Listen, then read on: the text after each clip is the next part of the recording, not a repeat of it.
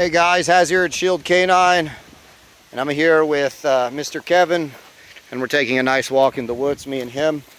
Anyways, there's a lot of you online that seem to think you're able to diagnose hip dysplasia visually, and I'm here to tell you, as someone that has raised numerous dogs and x-rayed dozens, no, probably like close to 100 dogs by now, you cannot. I have had dogs that I swear up and down have hip dysplasia. The way they move, they look so stiff and uncomfortable.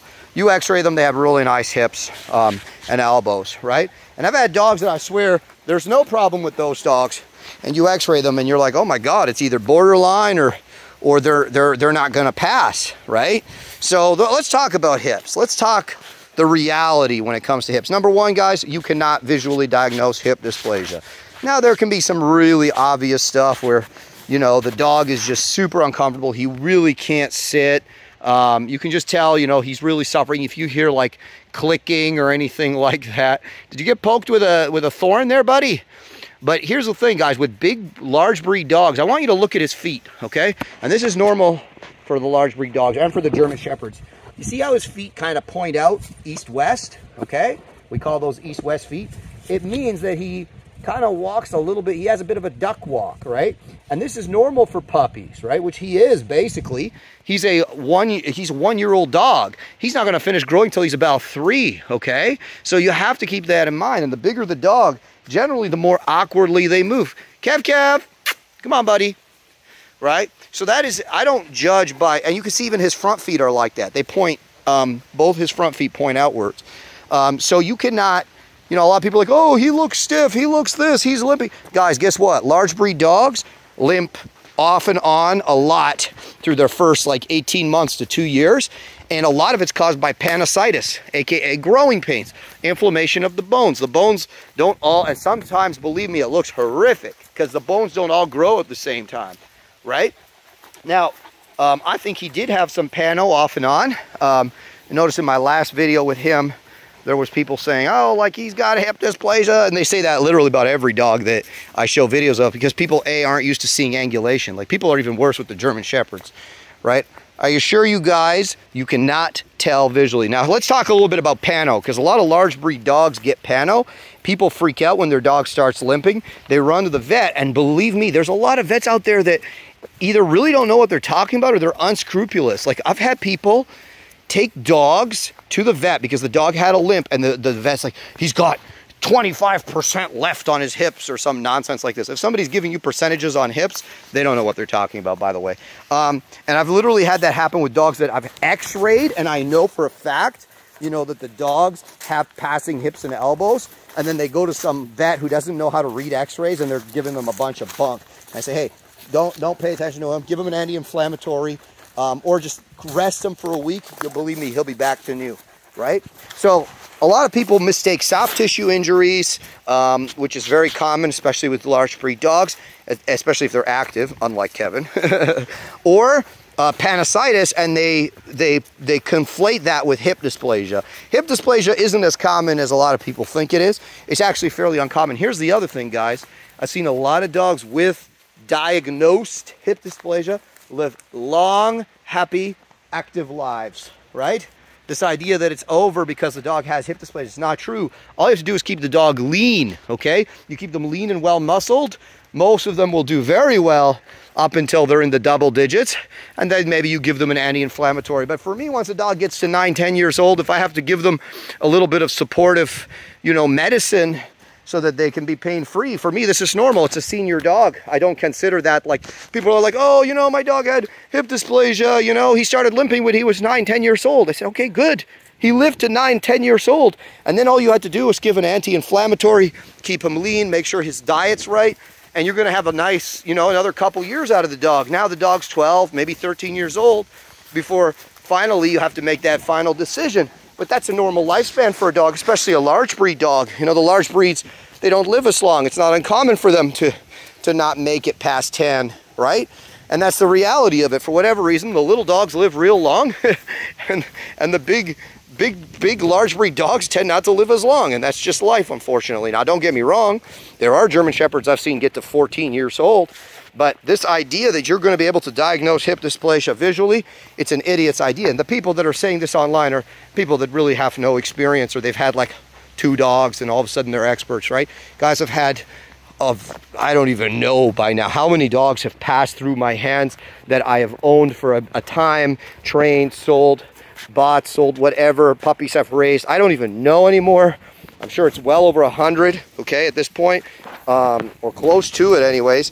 And I'm here to tell you, every time I thought it was hip dysplasia and I ran the puppy to the vet and got the x-rays done, it wasn't. I even had, so I've had, as a breeder, I've had people who take my puppies and the puppy starts limping.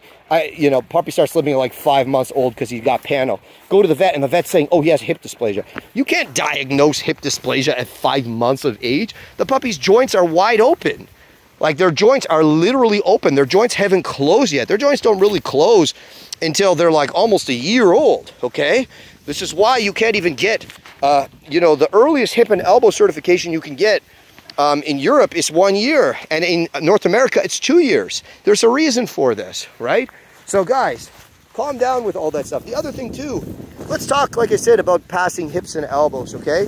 Passing hips and elbows are something that they matter for breeding, okay? Like, there's a lot of people, they think, oh, my dog has like diagnosed grade 1 HD in one hip, therefore he's no good. It's like, no, that dog should live a full normal life. You just don't use him for breeding. Kevin, good boy. That's my beauty. So guys, there's a lot of misinformation out there about hips and elbows and how puppies and dogs should develop. A lot of dogs are very awkward for a while. His chest hasn't come in yet, right? He's a male. This is why you don't neuter males, by the way, guys. You wait till they're 3 years old, especially if they're a large breed. His chest is going to grow over the next 3 years slowly, and it's going to push his elbows outwards, and it's going to fix those feet for the most part. Like, some dogs stay narrow for their whole life, but for sure, if you fix them, they will stay narrow, right?